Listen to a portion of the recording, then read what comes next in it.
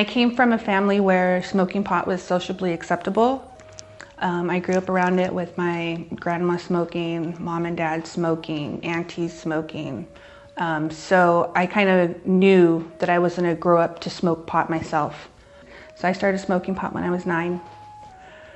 I remember vividly, there was a time in my life, I was probably 19 years old, and I remember being in this drug house, and I remember having my son with me, and I remember sitting on the bed and probably just taking a hit and thinking, God, if I could live my life like this for the rest of my life, I would be happy.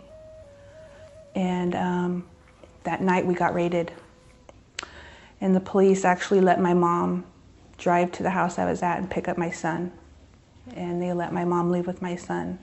And then that began my journey of going in and out of jail because of my addiction. Because my mom was able to pick up my son, I'd like to say that my son actually stayed with me and I was able to raise him, but that's not the case. My mom ended up taking my son to his dad's for Christmas, and my son never came back home.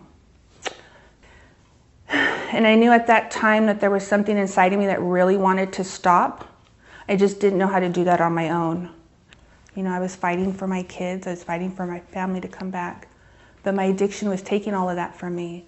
So I know from past experiences I couldn't keep using and try to keep all of these things in my life. So I knew coming to the Friendship House, I knew that when I got here, this would really be the end of my disease. So when I came to the Friendship House, this was actually my 7th program.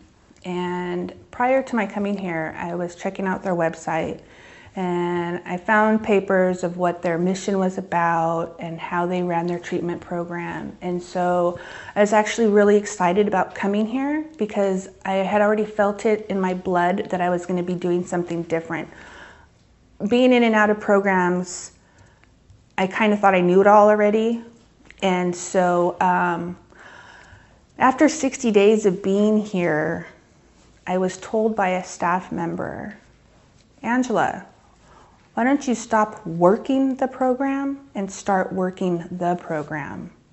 And that was a light bulb for me, because I came in and out of so many programs that I knew how to work the program. I knew how to get around staff. I knew how to manipulate. I knew how to skate through.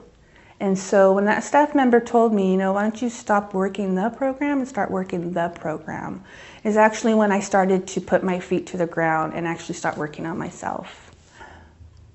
After having my baby and being here and parenting a 2-year-old and a 1-year-old, I really learned what it was to be a mom and to bond with my children. Staff was very supportive. They were there for me when I needed help. And again, it was a new experience. Those things that I learned in those first couple of months of bonding with my children are actually things that I still use to interact with my kids today. My relationship with my 2 youngest are very different than my other 4 kids for that reason.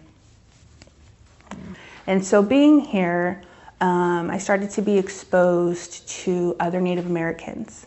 I remember coming in for lunch one day, and there's this table of Navajos sitting together, and they started to talk their language. And my ear went. And I slowly worked my way over to the table. Nobody knew me, I was still new.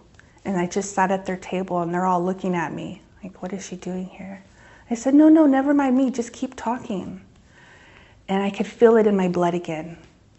Me being with other Native Americans, like, this is totally where I needed to be.